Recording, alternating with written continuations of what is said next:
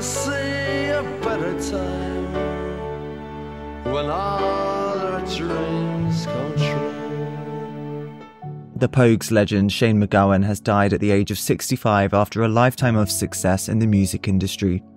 Shane, who spent recent years in and out of hospital with various health issues, made a great impact on the world of arts and entertainment. Thanks to his work with his band and collaborations with artists such as Kirsty MacColl, Joe Strummer, Nick Cave, Steve Earle, Johnny Depp, Sinead O'Connor and Ronnie Drew. The Fairytale of New York singer's death was announced today, with his wife Victoria Mary Clark saying, "Shane will always be the light that I hold before me and the measures of my dreams and the love of my life." Shane was born on Christmas Day in 1957 and lived in many parts of southeast England throughout his childhood. The late singer drew upon his Irish heritage when he founded the Pogues in 1982, with many of the band's songs influenced by Ireland, Irish history and London life in general.